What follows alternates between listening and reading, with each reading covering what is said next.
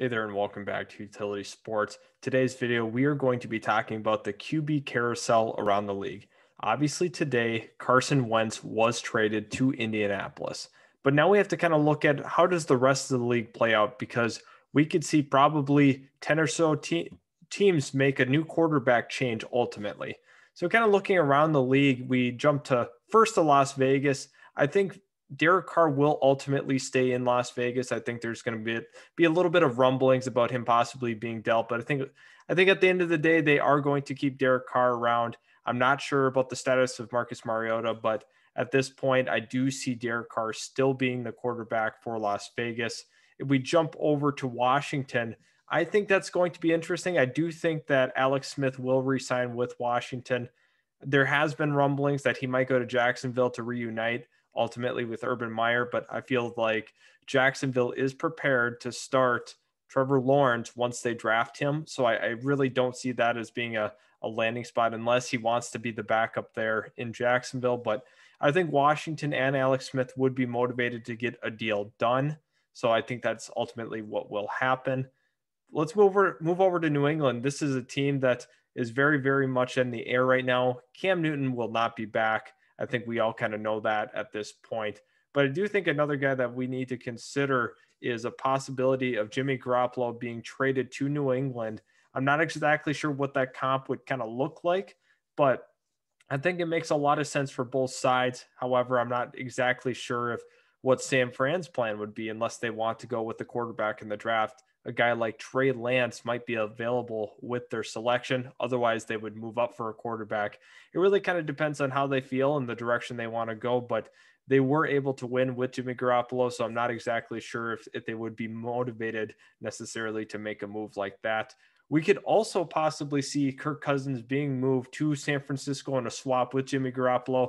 I don't know the likelihood of that, but I think that's something that's kind of fun to keep in mind as this offseason progresses. Obviously, Minnesota is going to try to be aggressive in terms of making it back to the postseason. So we'll have to see how that kind of plays out. But that is a possibility. I think it's more likely Jimmy Garoppolo goes back to New England than to Minnesota in a swap. But I guess we'll see. Another team that we have to talk about is the New York Jets, because for me, I think they make the splash of the offseason and they go get Deshaun Watson. I think ultimately the New York Jets will be motivated to make a move.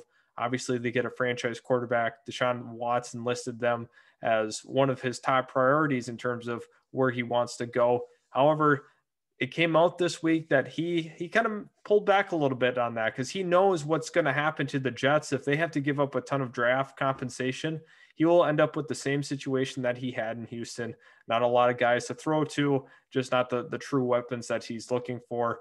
Obviously, I'm not sure if Deshaun Watson still is in that same headspace. I think that he'd be kind of motivated to go to Miami right now because obviously they are building something pretty special there. Just all around, they've done a really, really nice job with the infrastructure of that team. Brian Flores has done a phenomenal job with that Miami Dolphins team. But let's kind of look at the Chicago Bears. I think they're kind of a wild card in all of this ultimately because Nick Foles will not be back as the starter. I thought there was a possibility that Carson Wentz ended up going to Chicago, but that clearly doesn't play out. I think that Cam Newton could be a player here for the Chicago Bears, just considering that, I mean, they're looking for a more dynamic quarterback. Obviously, Cam Newton kind of gives them that. It really depends on how they feel overall about Cam. I'm not exactly sure if that's the direction that they're going to want to go, but I think that is something that's not been talked enough about. Obviously, we see with Detroit and LA, they have their quarterback situations figured out. I think that we do need to continue to monitor what the Chicago Bears are doing because they're in a weird spot in the draft where do you still want to take a quarterback with your pick because you're sitting at pick 20 and is there going to be that right quarterback for you, whether it be possibly Mac Jones or Kyle Trask. I guess we'll have to kind of see that situation play out if they want to really attack it during the draft or if they're going to want to sign a veteran or trade for a veteran as well. I think that's all in the cards for the Chicago Bears. But once again, I think that could be a Mariota landing destination as well, just considering that Chicago is looking for possibly a more mobile guy, just considering the history of Matt Nagy and what he likes to do with his offenses. I think that is something to actually monitor in this situation. Let's think also the Cowboys. I think it's pretty clear and obvious that Dak Prescott will be a priority. I think they're going to franchise take him this year, give him an opportunity to ultimately reprove himself, which is really unfortunate that he has to do that. But they have to know that long term they can feel comfortable giving him that big time contract that he will likely deserve. I do think that's something that, you know, we have to give him a lot of props for what he's been able to do in his career, but ultimately he's been a true leader in that Dallas Cowboy locker room. I do like Dak Prescott. I think he will get that long-term extension one day, but obviously they're going to just tag him and kind of go from there. I guess that's something we're going to have to monitor. But let's talk about the Houston Texans a little bit. In that deal, they end up getting they get Sam Darnold back in that, and I think that's a building block quarterback for them. I'm not the biggest believer in Sam Darnold, but I think they will go in with that headspace of thinking, you know, Sam Darnold just needed a few more weapons around him. Maybe we'll be able to provide that, which is unfortunate for Houston. They don't have their first round pick this year. That went to Miami in that Laramie Tunsil deal. So I think that for the Houston Texans, that's kind of the direction they're going to go, is to get that proven quarterback, because they don't have that pick in the draft to be able to address it. So I think ultimately in whatever trade they have going on with Deshaun Watson, they're going to require a quarterback back to them. Obviously with Sam Darnold, he's one of those younger guys. I think he's only 23 years old still. So it's like, you know, Joe Burrow coming out of college last year, he was 23, and that's the age of Sam Darnold now. So you feel pretty comfortable, and ultimately you're going to have to make a decision if you want to take that 5th-year option after this. So a little bit of things to monitor for them. I think, you know, kind of looking around the league, let me think of who else could be a possible situation where there's turnover at quarterback. I think Pittsburgh's another team that we have to really consider, just because Big Ben's got a big cap number coming up, and I'm not sure if the Steelers are ultimately going to be motivated to pay him that this season.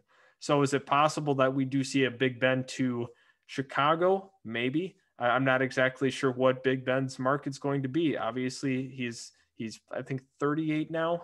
I don't know if there's a huge market for Big Ben. Obviously Pittsburgh wants to keep him around, but at the cap number he is going to commend, maybe not. So that could be an interesting situation. But if there is a potential suitor, it would be in the NFC. I think that's New Orleans. Obviously they feel like they are very, very close to ultimately reaching the pinnacle of sports and going to the Super Bowl. I think that would be a quarterback they would be kind of interested in. Obviously, he knows how to win the big game, but they don't have a proven quarterback on the roster right now. They're going to have to re-sign Jameis Winston, or Taysom Hill will be around for them as well. But if they feel that Jameis Winston is the possible future, I would be kind of shocked. But I do see a pathway where he does re-sign and they do give him a chance. I don't think they believe in Taysom Hill as a franchise quarterback. Little disclaimer, I don't think he's a franchise quarterback either. But just kind of looking at that, I think Jameis Winston, I think they've been kind of hiding him this year. They didn't want a lot of teams to get a look at him, just considering they were hoping to maybe lock him down on a cheap contract for a multi-year deal, because maybe he's capable of, you know, potentially being a franchise quarterback in New Orleans with all the weapons that he has, like Kamara and Michael Thomas. I do think there is a pathway where he could become a pretty good NFL quarterback. Obviously, he got LASIK done. Everybody makes the jokes about LASIK Winston. I do think there is a chance that he could be a quality starter in the NFL. But for New Orleans, they have to figure out the cap. There's a lot of issues. There's going to be a lot of guys that have to go. I'm not exactly sure all the restructuring. They're going to have to push money back. They're going to have to get really, really creative with their team. So obviously that's another team that we have to monitor. Also, I want to conclude with the Atlanta Falcons, because I think it is noteworthy that it is possible that Matt Ryan is gone, but I don't see that entirely likely. I think it would be more of a trade rather than a release, but I'm not exactly sure who would be motivated to do it, whether it be, you know, Pittsburgh possibly, if the whole Big Ben thing goes sour, or a team like New Orleans. It's going to be a team that's pretty close, or a contending team that would be motivated to do it. Also, we could see a team like New England trade for an established, veteran quarterback as well if they feel like they're close. It really kind of depends on the state of the franchises with these teams. So I do want to conclude with that. Thank you so much for watching the video. Subscribe if you do enjoy NFL content. Also, leave a like if you did enjoy this video. Thank you.